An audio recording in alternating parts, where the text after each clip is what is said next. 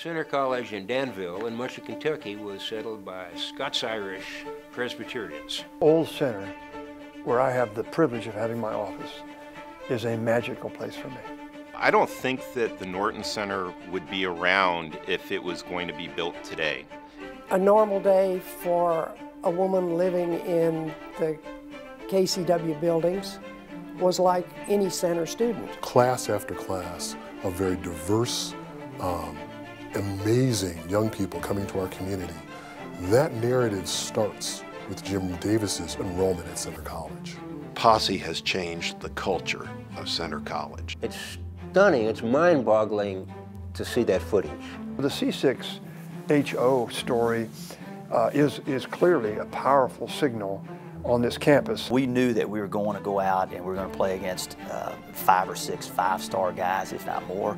The study abroad program has become a defining aspect of Center relatively recently. It's exceptional, as far as I know, for an institution the size of Center to be awarded one of those debates, let alone 2 of those debates. Yeah, new buildings. Yeah. Where do I start?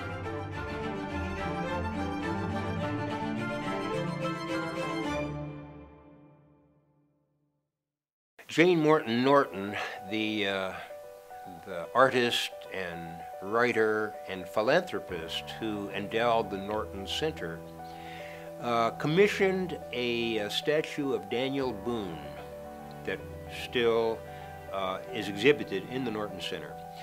And she wanted him looking out at sinking spring. When the town was founded, it was founded around the spring, and in particular the Presbyterian Church was planted by David Rice on the hill above the spring. And since the college grows out of the church, I think the church's location really determined the college's location on the other side of the spring. It clearly was the reason that people settled here. You have to settle around water. The college located here surely had something to do with its juxtaposition with the spring. The center was founded in 1819, but the story really goes back to the founding of Transylvania in 1780. And Transylvania was founded here in Danville by Father David Rice, who was the pastor of the Presbyterian Church. After a few years, Lexington was significantly bigger than Danville, so the college moved there. And the Presbyterian Church maintained a relationship with it, but there was always a tension between the Enlightenment types versus the church people. So several times, Transy cut its ties with the church, and the church, the Presbyterian Church, then started counter-institutions. Most great things start over a drink. And probably Center College started in the tavern.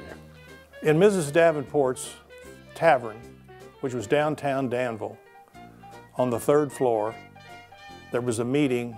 This was after the charter was granted by the state legislature. There was a meeting of about a dozen people, the likes of whom were Isaac Shelby, Dr. Ephraim McDowell, the surgeon, and they formed Center College in that tavern in February, I believe, of 1819. It was a small band of people that decided there needed to be a college in the center of the state, and thus our name. They're campus legends that we're the geographic center of Kentucky, and so that's why we got the name. It is geographic. On February 9th, 1819, just less than 3 weeks after Center's charter was granted by the state legislature, the legislature granted charters to 3 other colleges in Kentucky. One of them was the Southern College of Kentucky, which was to be in Bowling Green. Another one was the Western College of Kentucky, which was to be in Hopkinsville. And so this must have seemed to Kentuckians at the time a logical way to name the colleges. One in the center, one in the south, one in the west. Before the creation of the Federal Reserve, there were periodic panics, and there was no insurance, there was no backup for it. So in 1819, when the college was founded, there was a relatively minor financial panic, which meant it was hard to raise money. And so we really limped along through the 20s. 10 years after it opened in 1830, It was said that Center College was without students, without reputation, and without endowment. So we were at a crucial moment in 1830 when we really had to have someone strong who could lead the college for a while, and we were blessed to find John C. Young. And he built up the college really from a struggling 3 or 4 students graduating a year institution to a solid one, which then survived the Civil War, which many of our competitors did not.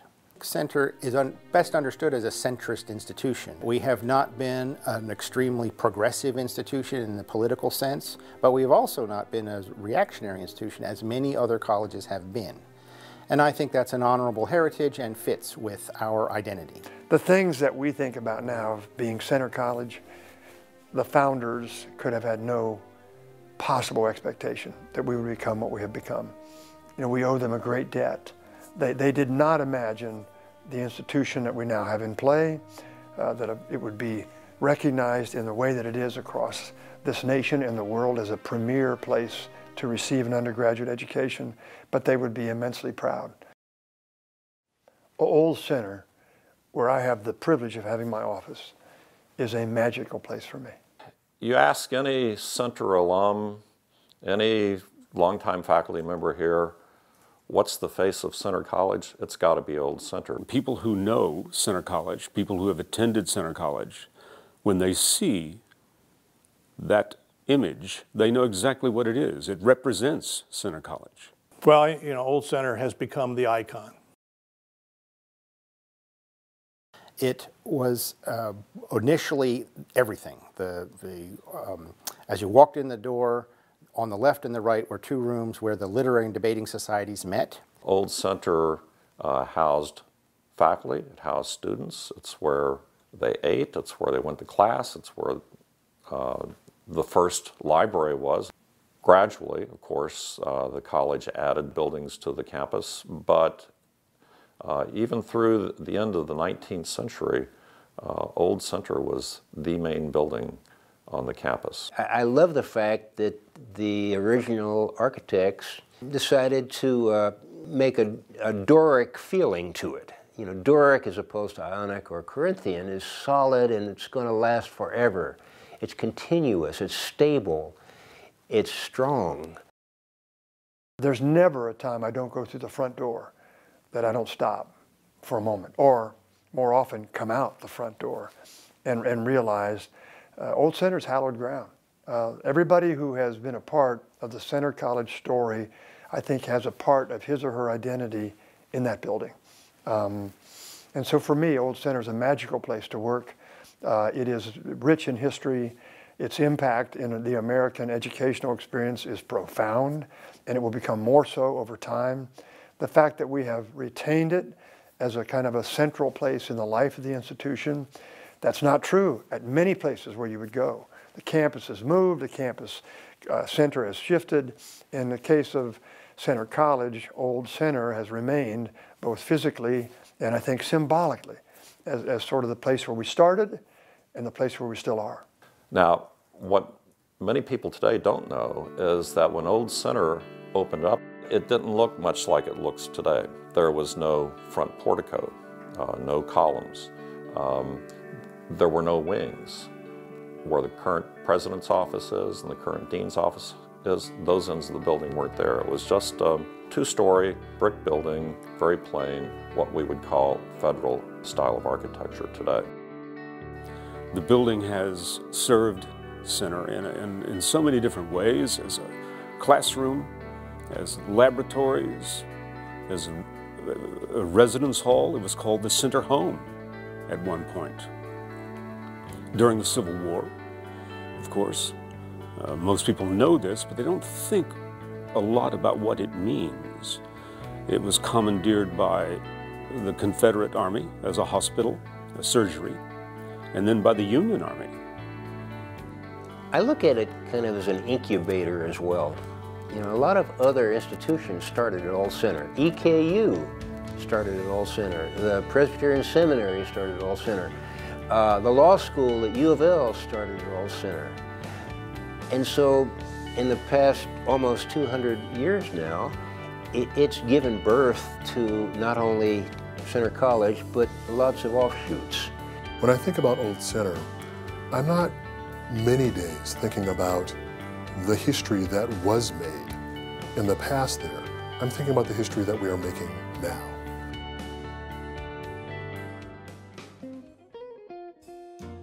One of the things that's been unearthed as part of Center College's preparations for Bicentennial is what must be the earliest known movie footage of Center College campus and students. To find this earliest known footage is truly remarkable. The film footage that we found, it makes sense to me that it's a fraternity doing it. Are some of the featured scenes in the first part of that movie appear to be taken at the Phi Kappa Tau House, which was at 359 South 4th Street in Danville in 1930. Just the shots of students fooling around and laughing, the one young man drinking Gordon's gin, and the shotgun wedding. Shotgun wedding scene, I think, was a common fear of fraternity men who might be in a position to have pregnant girlfriends. In those days, if a KCW woman got pregnant, she would be sent home. They would say it very politely, right? She might find it more convenient to be educated closer to her home.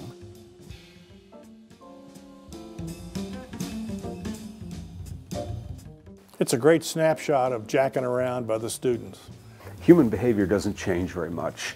You pick up a movie camera or whatever the equivalent of it is now, and people are going to do the same kind of foolishness in front of the camera now that they did 100 years ago. To me, it's quite moving because they are faces from long ago and they look like they could be on campus today, other than the fact that their clothes are dated and maybe a couple of haircuts are dated. But it brings us faces from the past, and they're right there in front of us. And I just think that's wonderful. It's really quite moving. I was blown away when I saw very early on in the movie, they're suddenly up in a plane.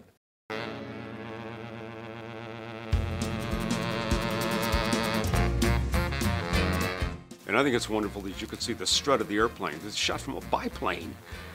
So it looks like something from Hell's Angels, that old Howard Hawks film.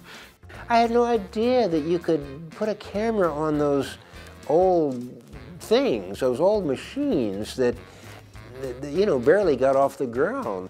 Probably the newest building in that set is Carnegie, which was 1913.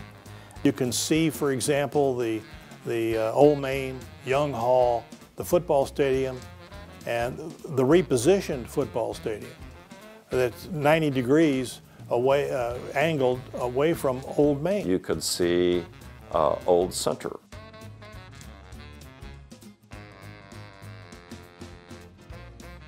You get to see how small the trees were and how few of them there were. It's more like a field than it is today. Today we're used to it being a leafy campus. Well, it's stunning. It's stunning. It's mind-boggling to see that footage.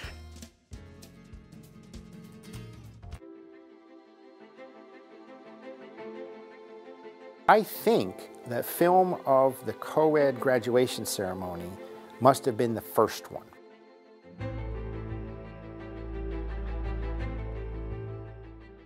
When I saw that film, it just made me feel really happy and excited, and to think back on those days and remember that we had a lot of wonderful years here at Center. Some things change and some things don't. We still have that graduation procession starting from Old Center. It's sort of to cap off your Center College career. They were doing that back then. It's traditions like that that help make Center College what it is. My father was named J.H. Doc Biles, and everybody called him Doc. And he came to Center, in about 1921 to teach physics. Well, Mary Ann Burke and I came to see the film, and I was sitting next to her. When she saw Doc in that old film, she just went, "Oh, there's my daddy!"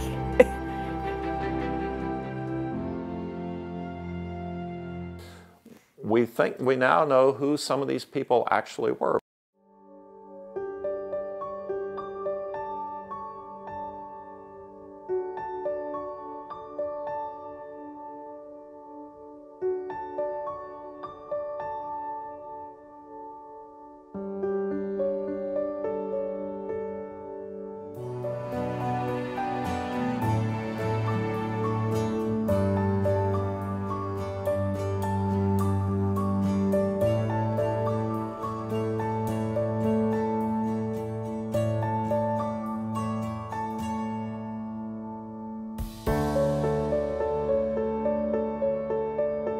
The film itself is nearly 100 years old. So that truly is an astonishing find, because it's footage we're not like to see again.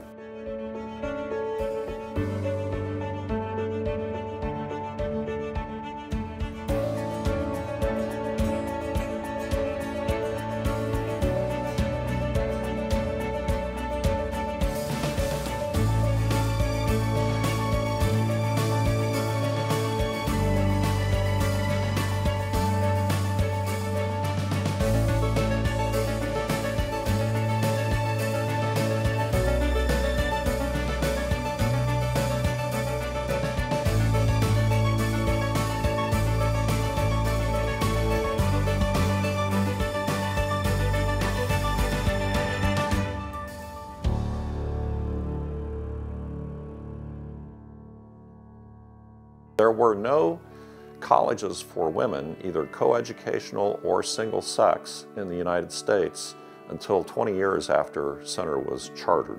People who had created Center were in favor of education for their daughters and for women in general. There were academies, and they were sort of high schools with a beginning of a classical curriculum, not quite colleges. They operated in Danville on Main Street or on Lexington Avenue. There were several of them. The most famous person ever to teach at Center College, Lottie Moon, she taught at the Bell Academy, which was at the Baptist Church. It merged into the various Education for Women institutions, which eventually becomes the Kentucky College for Women. Well, Kentucky College for Women is actually founded in 1854 as the Henderson Female Institute. The Henderson Female Institute was one of the fairly early ones, and that started in Danville in 1854. That eventually became Caldwell College and then KCW. During the presidency of John C. Young, who was president 1830 to 1857, several of his daughters actually took classes at Center College and actually completed all the degree requirements. But they were female, and so they weren't granted degrees. But that was an early step towards coeducation. John C. Young was a Pennsylvanian. He went to Dickinson College and Princeton Seminary, and the college asked Princeton Seminary who would be good to be a college president, and the person we asked famously said, "I know the guy, and he is already among you." John C. Young was pastor in Lexington of the Presbyterian Church when he came to be president. In the meantime, relations with Caldwell College grew closer and closer, and there was increasing cooperation between the schools, and eventually Caldwell became KCW and merged with Center in 1925. The campus itself was located across town on East Main Street, where Danville High School is now located. The dining hall was in East Hall, and behind that there was a separate building, which was the old gym building, and that's where we had a swimming pool and the bowling alley, or a 10-pin alley, down in the basement. And there was a little gym there as well. I think it's a mistake to think of KCW and Center as separate entities, since they have been merged for so many years, since 1930. We were very much at KCW a combined campus. We said in the catalog that they were coordinated but not coeducational. And that was treated as a virtue. That would be good for both, but particularly for women, to not actually be in the same place as men. We rode a bus to get to the Center campus. The buses ran every hour to pick us up at the dorm and bring us to campus and to bring us back. Well, after breakfast, if you had an early class, you went out to West Hall and got on this yellow bus, and they brought you all the way over to Old Main. In 1962, when President Spraggins merged the two, they built the north dorms for women. They built the earlier Cowan building, the octagonal Cowan, as the combined dining hall for both. And when that was done, the college and the city swapped buildings. I was present in a period of real transition. The move to the main center campus from the KCW dormitory was not, repeat, not a happy occasion for any of the women. Living in KCW was like living in one great, huge sorority house. The film shows us Kentucky College for Women, and the buildings look quite beautiful. It shows us a arch and walkway. We see students coming in out of the buildings, and those are things I've never seen before. It shows us angles on buildings, and we don't have photographs of those that I know of. So all of that is really a kind of treasure. And I think of all of those buildings, only one survives, and it is behind part of the Danville High School, and maybe one old building from that entire campus survives to this day. The film shows us the buildings in ways that we have not seen before. The C6HO is, it's just one football game, way back before the NCAA, and it may have caused the NCAA, by the way. And yet it's a model. It's a model that we can do anything, that we're the Mighty Mouse of higher education, and good things happen from small things. They thought if we can be undefeated and we can beat some of the state universities, some of these universities that are also playing some of the schools in the East, and we can compete on the same level, perhaps somebody like Harvard or Yale or Princeton may take a look. They sort of nationalized a sport that until that time had been so provincial. The East really wanted to hold on to the mantle of being the center of power of college football. And the Southern schools really were not very well respected by the Eastern schools. And so to have a school from the South, knock off one of the Eastern powers was sort of a blow to the prestige of the East.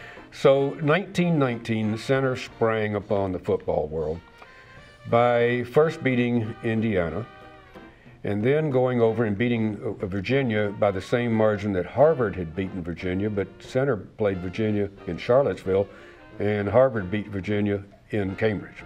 So all of a sudden people are beginning to think, what's going on down there in little town of Danville? So to me, the prominent story, I think, here is not so much the upset of Harvard in 1921, but the rise of this small little school, basically out of nowhere, to national prominence in 1919. 1919 was the very first year that center really played a major schedule.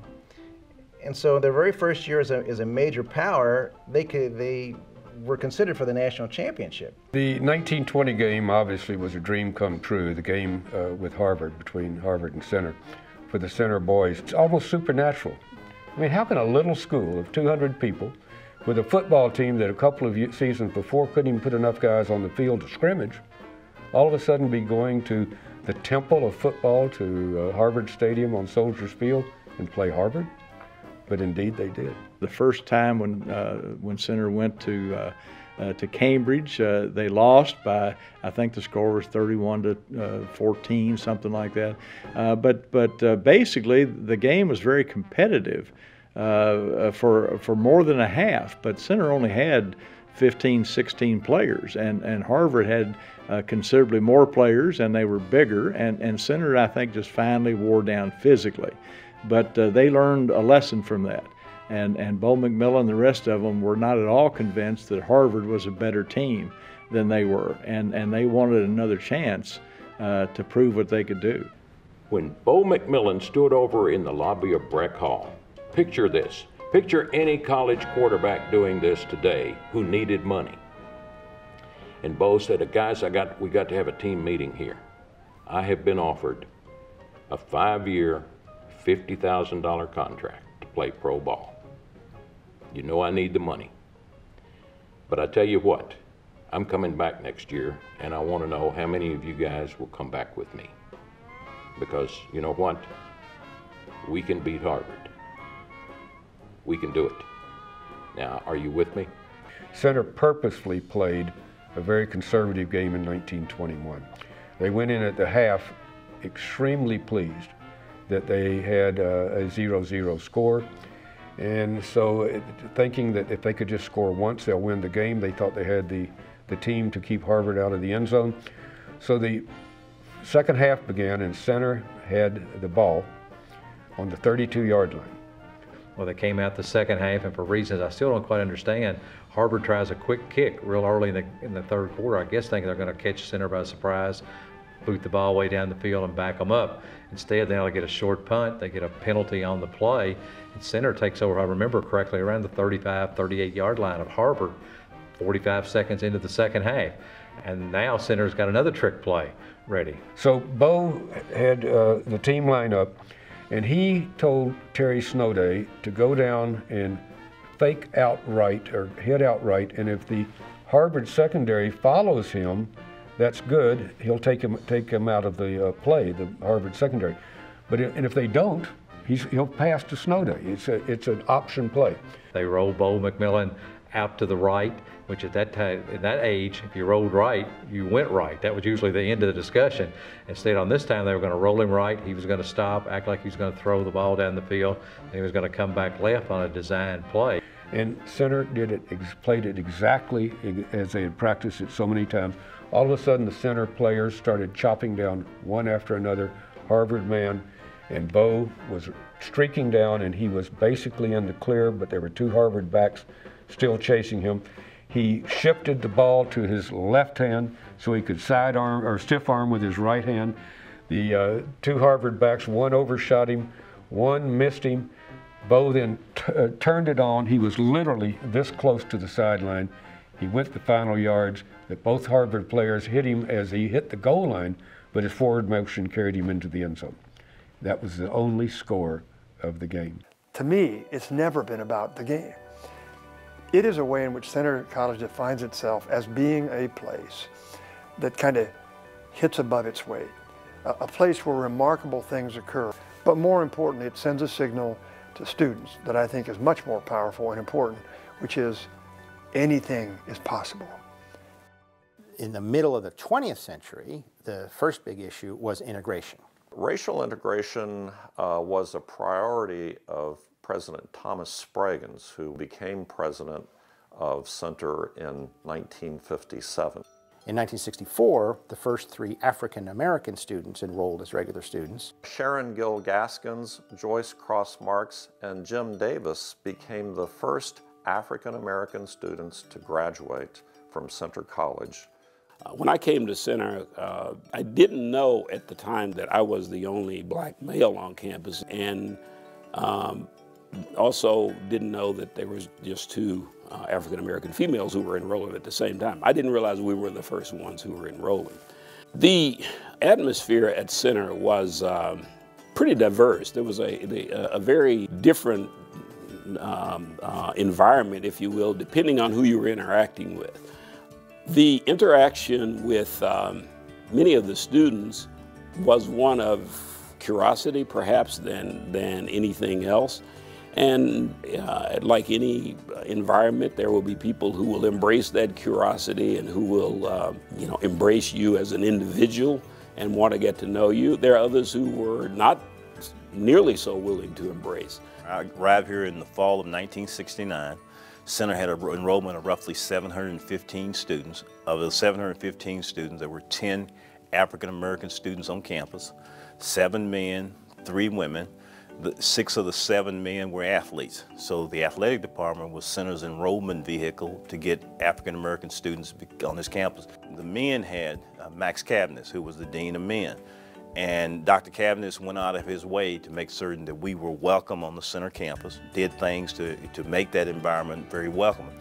For the women on campus, there was a dean of women who was on there, but her personality in terms of trying to build that type of environment wasn't what Max Cavness was as towards men. So we had a support network. Women didn't have that. If you really want to know about life for African-American females on this campus, you can either talk to Zenobia Middleton, but what we call it, talk to Zizi, and she will tell you what it was like. I came to Center College in 1966. I had no idea that there was a problem at Center College. There weren't a lot of African Americans at Center at that time. It left me in a very, what I felt was a very hostile situation. We learned very quickly that in Danville, an African American couldn't get his hair cut in any of the shops. In fact, there was one shop owned by an African American with all African American barbers who wouldn't cut black people's hair during the course of the day. There was Martin Luther King, and there were the pictures on television of people that looked like me, and there was the water hoses, and there were the dogs. You have to remember, when I came in 1969 was at the height of the Vietnam War and the protests. So the fall of '69 and the spring of 1970 on this campus, as on all college campuses, was an interesting time because there were big anti-war movements, and students were active. They were involved in doing things. And so, my small part in terms of being an activist was, getting engaged in the litigation regarding the Danville barbershops. We decided, several of us, that we were going to challenge them not cutting African Americans' hair. It was a difficult time. You see, integrating anything during that period of time was hard. It was hard on those that came first. When I was at Center, it was hell. I dealt with having been called the N-word and not retaliating. There were more of them than there were of me. Angry? Yes. Hateful? Yes. Bitter? Yes. But I was going to get my degree from Center College. A lawsuit was filed in which there were 3 plaintiffs, Ollie Taylor, Tommy Smith, and Raymond Burse. We sued the barbershops, and we eventually won that suit. And I take great pride in saying we desegregated all of the barbershops in the Eastern District of Kentucky. You are learning because you are seeing different people, different ideas, different backgrounds, and they're all able to come together, learning how not to isolate people, learning how that people may not live like you live, they might not think like you think, they might not even dress like you dress, but they're people and they have something to offer. It has certainly changed since we were here. We see all kinds of races of students and ethnicities, and it's a wonderful thing. Different colors from different places are so marvelous when you begin to really have conversation with them. I see all these different people. I never thought that this place would ever allow all these different people to come and learn. So Center, yes, Center is still a work in progress.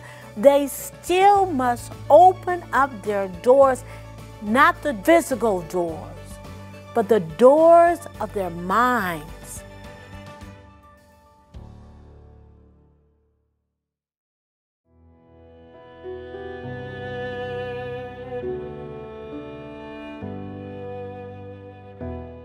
The Norton Center was built in 1973, and because of its unique architecture, which through the Frank Lloyd Wright Foundation, it really has made an incredible impact on the college itself.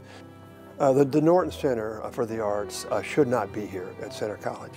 This was a very small institution at the time that a small group of people, one woman in particular, Jane Norton, and several others who can be called off by name, decided that their college here in central Kentucky, at an institution at the time that was about 700 students, should have a performing arts center that would rival an arts center on any campus in America, and in fact be comparable to what is still in New York.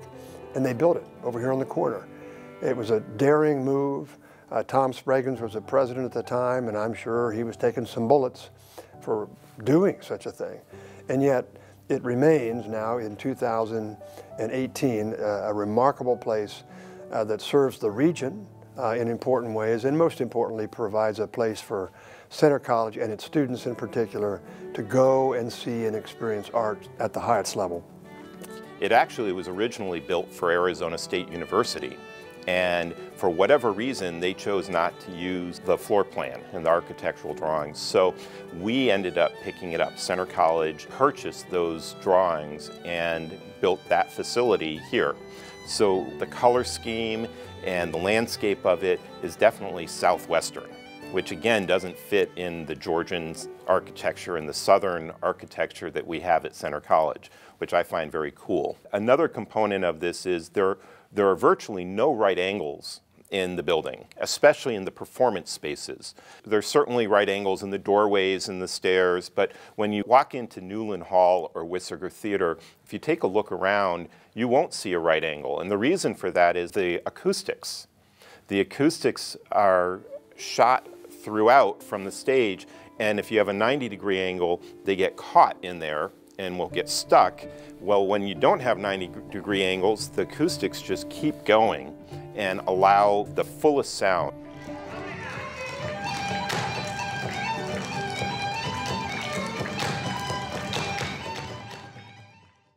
Steve has a real strong feeling about integrating the Norton Center and its schedule into the academic life, into the learning life of our students, and I think that's a powerfully good thing. The college was ready for that. That I think is different than some of his predecessors, that he wants the experience based around high-level, high-quality performance in the Norton Center to have an educational impact in the lives of the students who are here. So that matters to him, and because it matters to him, it manifests itself in what goes on over there and the impact it has in students' lives. Being in the class of 1973, which was the first graduating class that graduated in the Norton Center. So it was being built while we were here, and they finished it in enough time for us to have our commencement exercises in the Norton Center. It's an outstanding place in terms of being able to do things, but I relish the opportunity to have graduated in the Norton Center and then now come back and look at big name entertainment. From Ella Fitzgerald and Ray Charles and the Vienna Philharmonic to the New York Philharmonic to Dolly Parton twice, Kenny Rogers on his final tour, popular artists like Kool and the Gang and ZZ Top and Foreigner. I have attended many concerts and plays and so forth at the Norton Center. It's a very impressive building, but I think it's wonderful that we have that resource and that the community does. One of the icons that we have had at the Norton Center is Willie Nelson, and he is a character. When he came, people didn't know what to expect, and my understanding through stories was that he invited people onto his tour bus, and what happens on the tour bus stays on the tour bus. This is Willie Nelson. We did have a big time tonight at the Norton Center, and we know you will too when you come out for the upcoming season. It's good. You ever think about being a preacher? So keep that I don't pay enough. He was still up there already in years, so to perform that long for 3 hours nonstop is really remarkable. And it's just another way of showing the breadth of the artistry that we bring to the Norton Center. Is it fine art? For some it will be, but popular? Definitely for just about everybody. Although there is a great emphasis on the Norton Center and the amazing shows and artists that we've been able to bring to the Norton Center, I think our students also provide a lot of great shows and a lot of great entertainment in Wisiger Theater inside of Newland Hall. I feel like the Norton Center has given students the opportunity to express themselves in many ways and to just, have a great evening, to be entertained and to be welcomed on campus. The Norton Center is a completely crazy thing for a college like Centre to have. Only when I was a student in the late 80s, early 90s, I thought every college had that. It's definitely a beautiful looking building. I think what it is able to do is the way it's built. the accommodations in terms of seating, you're able to, you know, there are really no real bad seats in the place. And to have a fine arts center of that caliber on a campus like Center it's not imaginable. Clearly, the Norton Center for the Arts is sort of the apex of what we do around here with regard to performance. And it is beyond remarkable that a college of our size in this region of the country would have a facility of that type and quality and would have a record for bringing performers in that are just world-class kind of people. And I like very much that we're able to do that for a region. I like it particularly well because our students are valuably served by having a chance to brush up against greatness and great performance and great performers. And I think that helps to shape their trajectory going forward. So I'm a big believer in that kind of performance being a part of a first-rate college experience, and we do that here in phenomenal ways. Study abroad at Center has become a defining element of the undergraduate experience. It just broadens their horizons. It gives them a view of what's possible in a way that reading a book or listening to a lecture just doesn't do. It's experiential learning of the most intense and energizing sense. When Rich Morrow came in, his ambition was really to raise the academic standard of the college. He's the one who called us the Mighty Mouse, right? The best college under 1,000 in the country. That was his ambition, and we were in the 750s or 800s then. When, after a decade of his leadership, when Mike Adams came in, he wanted to do something that would put Center on the map as a distinctive kind of college, and what he hit on was study abroad. In his inaugural address, he said, you know, our students can compete with anybody, but we need to get them abroad. We're in the middle of a small state, we're a small school, far from the oceans in other countries, and we need to get them abroad. So he started first the London program in 1990, and then Strasbourg in 91. Then we kept adding until now we have like 13 semester programs. Plus our center term programs have proliferated. Right now, in January 2017, we have 243 students and faculty all over the globe in 7 different time zones. We own study abroad. We are the best at that. We're Harvard in terms of study abroad. They're not us, we're them. And they would wish to be as good as we are in study abroad and the impact it has in students' lives. That's been absolutely intentional. It was our plan from the time I arrived to become a place that is known for that. I think study abroad does allow students to get away and experience something different. But what really happens is it's as if they live in one place. We all live in a place, in a culture, and we see it through the eyes of that culture and think of it as we see it in 2 dimensions. When you go and you become immersed, and you do that, particularly in a semester program abroad, immersed in a different culture, it's like suddenly you don't obliterate where you come from. You can go home again, but you go home again with a different vision. It's like suddenly you have 3D because you have something to compare it with. The opportunity we provide to students, all students, regardless of their ability to pay, in some cases even their level of interest, the encouragement is, the expectation is that a student will study abroad at least once, and now increasingly more than once. And because we are preparing students as global citizens, because that's the world in which our young graduates will live and operate.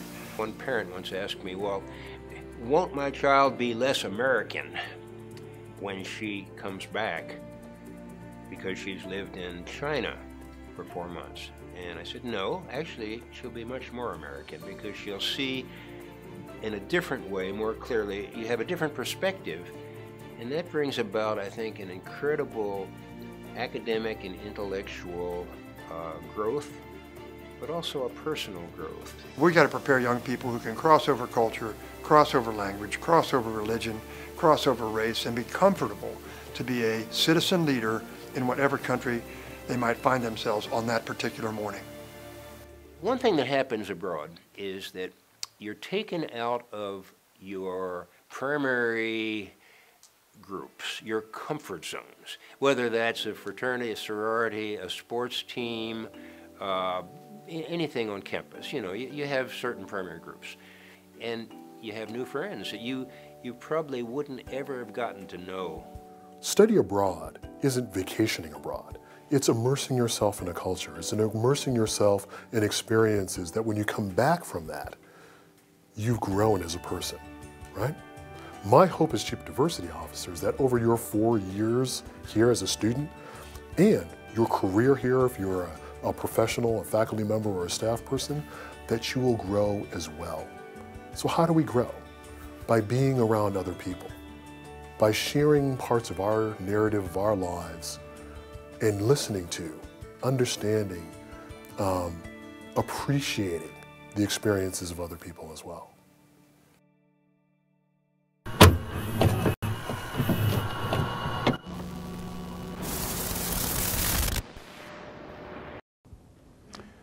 From historic Danville, Kentucky, good evening, and welcome to this year's only vice presidential debate sponsored by the Commission on Presidential Debates. The debates were very intentional to bring both national and international attention to Centre College.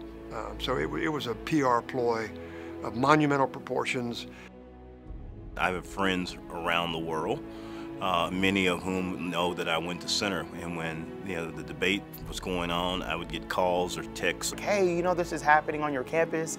And I'm like, yes, yes, I do know. And to talk to other people about, wow, like I attended an institution that was able to host 2 vice presidential debates in the span of 12 years. I definitely felt very proud. I was struck by how polished a performance it was. From the college's perspective, it was almost seamless. It was remarkable how well coordinated people being moved into Newland Hall for the actual debate, the surrounding community, the security was very much in place, but on the other hand, it did not appear to be horribly intrusive to those who were not going to be on the inside of the gates, as it were.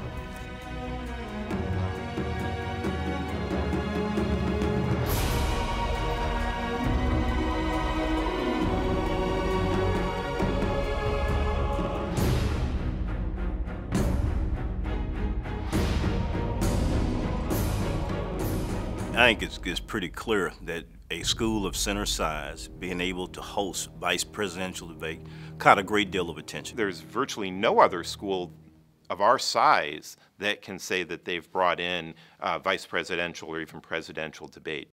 For an event like the vice presidential debate, it has a chance to be a lot more impactful at a school like Centre because we're so small and because students are so involved in volunteering with everything that goes on here. From the student side of it to the staff and faculty, I just remember watching the transformation of the campus, the physical transformation of the campus, but the energy was amazing. I think we were all very proud that we were chosen again to host a vice presidential debate. But I also thought for me as a Centre alum at the time, it was a very proud moment. And I can report as it relates to performance that it worked in every way we could have imagined. We, in 2000, arguably set the standard by which other debates are still judged. I think it really did put Centre on the international stage, probably attracted some folks to this campus that might otherwise have been utterly unaware of it. How are the students there responding to all of that? Well, you know, we just left a wonderful event where we did our student ticket lottery. We had 500 students sign up for the ticket lottery, and we just picked 100 names. So 100 of our students are guaranteed to be in the debate hall to watch the debate. You know, this is just a hugely educational opportunity for our students. They study politics in the classroom, they're very engaged, but they're actually getting to see the political process with a front row seat.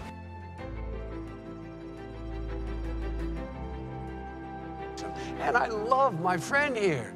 I'm not allowed to show letters, but go on our website. He sent me 2 letters saying, by the way, Can you send me some stimulus money for companies here in the state of Wisconsin? We sent millions of dollars.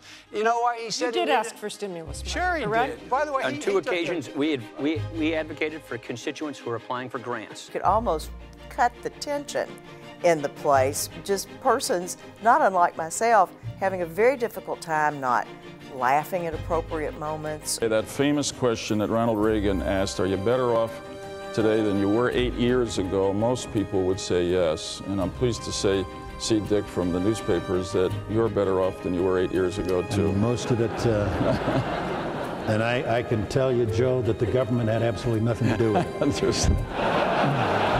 Or booing at appropriate moments. With all due respect, that's a bunch of malarkey. And why is that so? Because not a single thing he said is accurate. And we took some risk, and we put ourselves out there as a performer, as a college, and our people came through, our students came through, everyone delivered. And I don't know why, when they asked to have a presidential debate, they didn't allow us to do that. Secretary Cheney, Senator Lieberman, your debate now joins American political history. We thank you. Well, you hear the appreciation here, and our thanks also to Centre College, the community of Danville, and of course, the Bluegrass State, Kentucky. In terms of how diversity benefits the campus, it's critical. If we want to offer an education that empowers students to be leaders, we've got to teach them how to bridge across differences in background, ethnically and racially, but also socioeconomically. Institutional culture is a really hard thing to change. Posse has changed the culture of Centre College.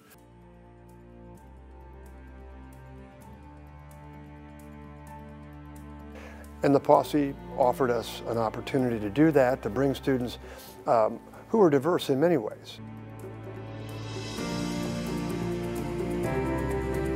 The center was looking for a way to get some momentum towards increasing diversity and making Center a place that was more ready to welcome students from a variety of different backgrounds.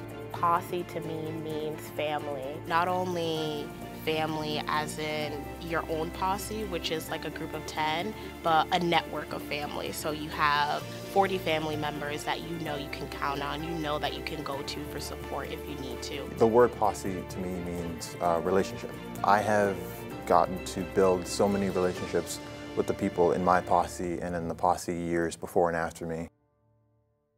It's a program that's built to teach students to think in new ways about diversity and building bridges between different groups of people. It was very early in my administration. Debbie Beal was a personal friend of mine at the time. And my sense was that Center needed to do something that was dramatic, something that was visible. Greg Cherry, who I got to know when he was a mere 18-year-old, he made a decision to come out here and be a pioneer as one of the early Posse students, to be highly successful here as a student, and then to stick around and help the college become stronger and better and faster. My name is Gregory Cherry, and I am the current Director of Community Service in the Bonner Program. I spent 4 years here as a scholar, and then I graduated in 2011, and then I began working in the admissions office, and then I started recruiting Posse scholars in my time there as well. I did come with the second class of Posse scholars here. When we came to campus, it was a culture shock. I went from being the majority to quickly being the only person of color in the classroom. And it wasn't always bad. I found myself isolated and really hanging out with my posse. When Debbie Bill came to Center in spring of 16 to be our commencement speaker, I actually had a lot of interactions with her, and I thought her remarks were spot on. I think the legacy that we left is really bridge this gap between our current students of color and our alum. An important facet of the way that the Posse program works is that each cohort gets a faculty or staff mentor. Andrea Abrams is a really good example of a fine Posse mentor. My posse mentor is Professor Andrea Abrams, and she is an amazing woman. Professor Andrea Abrams is a great mentor. I'm glad I have her, and I'm glad my posse mates have her as well. Coming down to Kentucky wasn't easy, but to have a mentor who's as strong, independent, and intelligent as Andrea is just a wonderful thing to have. Before becoming a posse mentor, I did have a sense of some of the struggles and the issues that posse students had. The challenge of dealing with them as a group has been a challenge, but it's also been very gratifying to see how a posse group actually works, the way that they bond with each other, the way that they have each other's backs on things. Coming from Boston, where there's a lot more racial and ethnic diversity, this can be a bit of a adjustment period.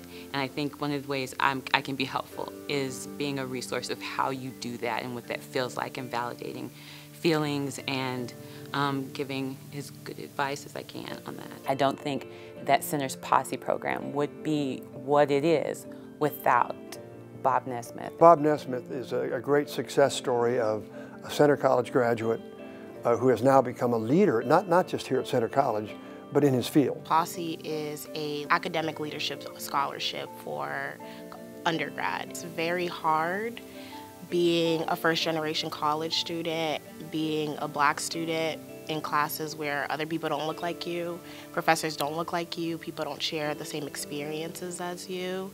But nonetheless, I wouldn't have changed my decision to come to Center because I've met some amazing people that actually do understand me and that do appreciate my identity. Last fall, we went up and played University of Kentucky, one of the premier basketball programs in America. The reason those things matter, it's really not about athletics at all for me, is I like it when our students, whether historically or now current, have a chance to compete at a high level. Playing in Rupp Arena against Kentucky Wildcats, I mean, that's different than any experience we've ever had. So, hey, we want to come in here, we want to have the time of our life, we want to represent Center College in the way that it deserves, and at the same time, we're going to play with a smile on our face. To be a Kentucky fan and to play against Kentucky, and also to be a coach and going against a Naismith Hall of Famer and John Calipari, I mean, these are experiences. I mean, you know, I guess the word, if there is a word, it would be surreal. Coach Mason's treated us like every other game. We've prepared, we've done a scouting report for him. Obviously, we practiced a few more defensive plays against alley-oops, but besides that, everything else is normal. Tonight at Rupp Arena, it's the Kentucky Wildcats, an in-state foe from Division III, Center College. Let's get your minds right. All right, get yourselves ready to play. You got about 13 minutes to go get warmed up. When you run out on the floor, run out with a smile on your face right there, okay? All right, here we go. Here we go, Black.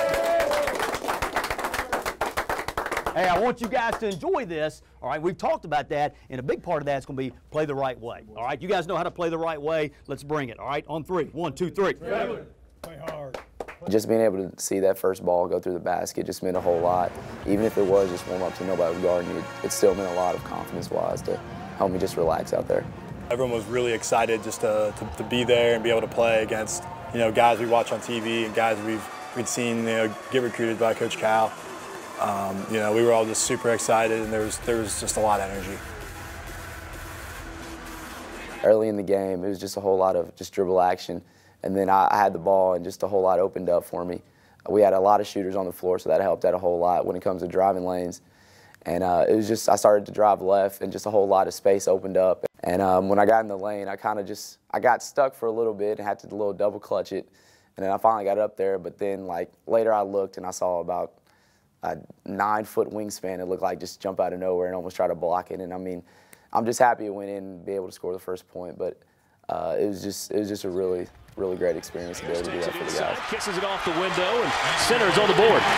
We wanted to have our mind right because we didn't know what we were getting ready to go into. There's going to be 20,000 people in the arena and a couple 100,000 on SEC Network. And let's have a lot of people when this game is over say, you know what, I'm going to follow Center basketball. All-time series, 46 meetings between these two teams, but they were all played between 1906 and 1929. And you see there in 1910, long time ago, Center handed Kentucky its largest loss in school history. A 70-point win. This was the 1909 team, but it was this team, the 1910 team, that beat the Cats by 70. Wow, they beat them by 70, huh? Yeah, 1910. Back at How many points were scored in the game? 17. Wow. Who was coaching that team? Answer my question.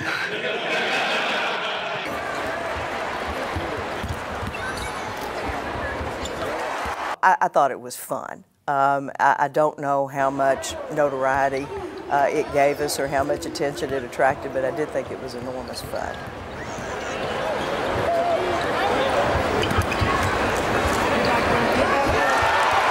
This is just outright hustling. How about the between the legs pass and a finish down low for Jacob Spitzer? That run we made, we got within 6 points. That was a huge moment for us. Yeah, we made it. That was an awesome run, and I was on the bench at that point, but you could just really feel the energy in the building, all of our fans. From the corner for Tucker signed. All of a sudden, a 6-point game here in Lexington. Kentucky leading it.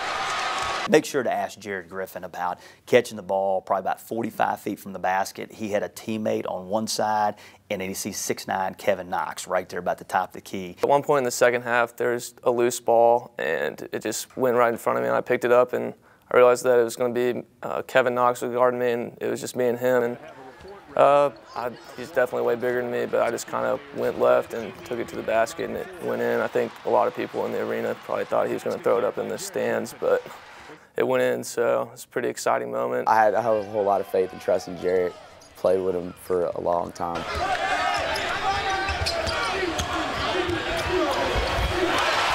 Strong drive by Jared Griffin. Zach Schmucker is just kind of the epitome of energy and happiness out there on the court. He's really always playing with a smile on his face, and there's no better example of when he hit the three against Kentucky. That was obviously like a big dream of mine, just to play in a Rupp Arena, let alone to hit a big shot like that. Yeah, that was awesome, especially against UK. You know, I saw Diallo coming to close out on me, and I still knew it was going to go in. Going forward, your life is never quite the same. The idea of accepting challenge and going with it is somehow from that point forward, it's normal, it's okay. I come to believe that there's not any challenge that I'm not capable of taking on. That doesn't mean you're always victorious. It doesn't mean you even win in a literal sense, but what happens to you as a person, as a performer, is forever changed because you've gone against, in a particular field, sort of the best that there is. I like it when that happens. What a night for center basketball. What a night for center college. In the dictionary, nirvana is a state of perfect happiness, and that's me right now. Yep, the competition was pretty high tonight, and I think we rose to the challenge. So we're just thankful for Kentucky and having us here, and what better way to play in Rupp Arena. This is a great opportunity to play against one of the best programs in college basketball, and we're really excited to do this. And obviously, length, athleticism really got to us in the end, but we thought that we got better, and we hope that we help them get better as a team too. I was really excited to have my ticket and get to watch the game. And it was just amazing to be able to watch our students, our team, play against a team that has won the NCAA tournaments, you know, and it just is uplifting. I took great delight in us going up and playing the University of Kentucky in an exhibition game. Our guys never backed down. They never felt overwhelmed or intimidated by it all. They went out, played hard. But afterwards, we had had a chance to compete. We'd had a chance to perform.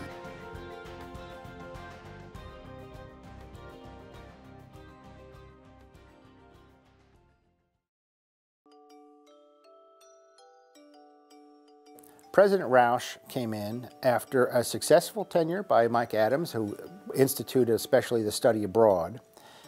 We had not had many changes in the physical plant in his time, in President Adams' time.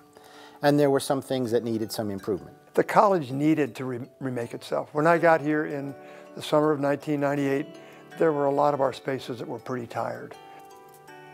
John Roush did not primarily want to be a brick and mortar president, as he said. His emphasis was really on the academic and on the personal side of personal education.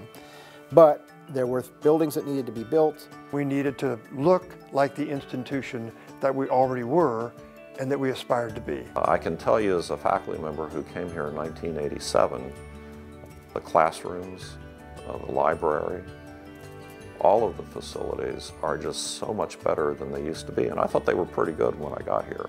You can think about President Roush's tenure here at Centre College as an expansion of the facilities of the college.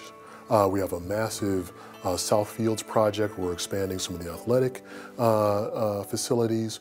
We, under his tenure, have increased our student enrollment. We have increased the facilities in terms of buildings on campus. The first thing that needed to be done was change in Cowan. The college decided, even though the building wasn't falling down, to tear it down and redesign it and make a real campus center. And I think that has worked. And that then launched the sequence of improvements of the library, of the gym, and then the dormitory improvements and enhancements to accommodate the expanded student body. When I arrived in 1987, there were approximately 900 students at Centre. Now we're 1,500 students. We could not have handled 1,400 students with the facilities we had then. Gosh, the student number counts and the enrollment that we now observe, I couldn't have guessed that we'd be there, though it was not unplanned. In my entire presidency, I've talked often about what it is to be a place of measured and modest growth. And so when I got here in the summer and fall of 1998, we were about 1,020 students. We're now 1,430 students in fall of 16. That has made us a stronger place. I would argue it's made us a more intentional place, a more personal place. The quality of experience that our students have in the residence halls, in the dining hall, in the classrooms, in the laboratories, and all the rest is superior to what it was when we were 40% smaller. During the economic downturn in 2007 and 8, I was really struck by the leadership and the strength that President John Roush and the trustees displayed during that really extraordinary time when the stock market collapsed. President Roush had come here with the intentions of balancing the budget of Centre College and putting us on a very steady and solid grounding. Centre College has done nothing but move from strength to strength since that time.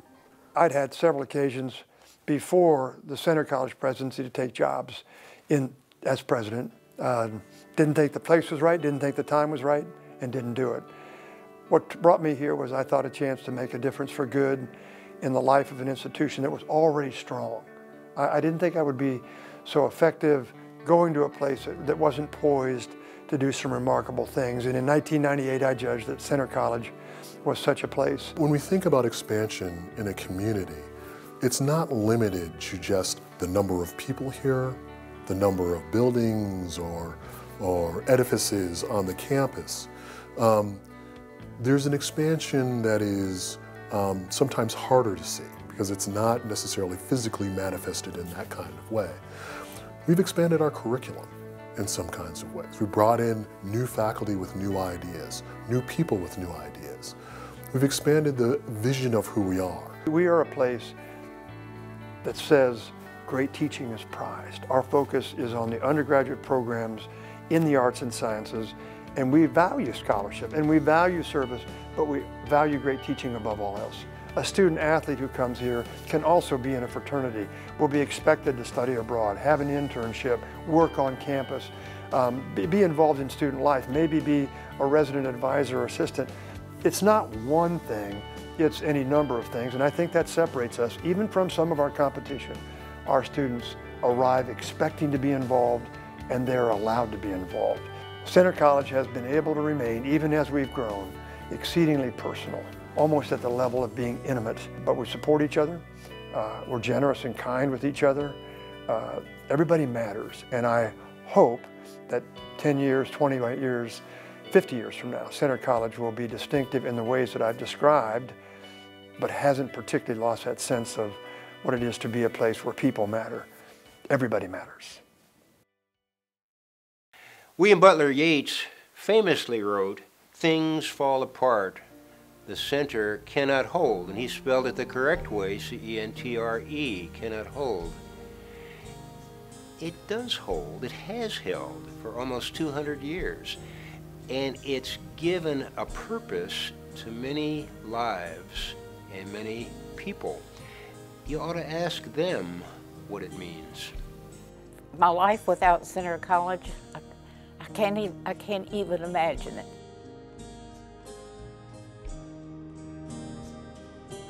Center's where the world comes to me. Center is my ticket to see the world.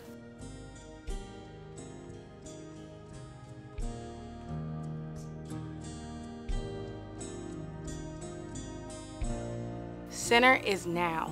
Center is the key to my future.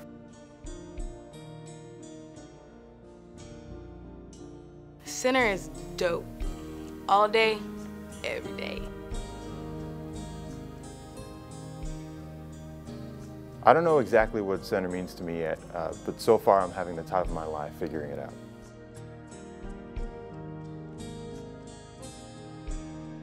Center is me. And me. And me. And me. And me. And me. And me.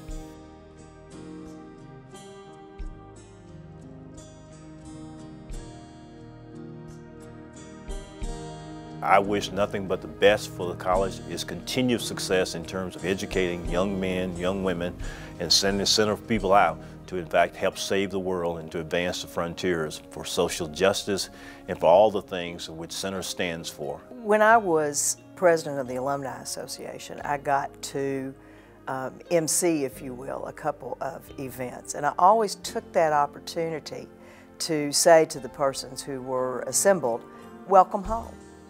And so I treasure the opportunity to say to this institution that has meant so much to me, not welcome home to my fellow students and alumni, but happy birthday, Center, and I am praying for another 200. 200 years is a lot of years. 8 generations, if you will. And on this occasion, in my own behalf and Susie's as well, I want to wish Center College a happy birthday. You've done well. You've fought a good fight. And the opportunity to continue that fight, to do good, make a difference in student lives continues. And I look forward to that next 100th year celebration and maybe even the one after that. Won't be here for those, but I'll be thinking about you. Happy birthday.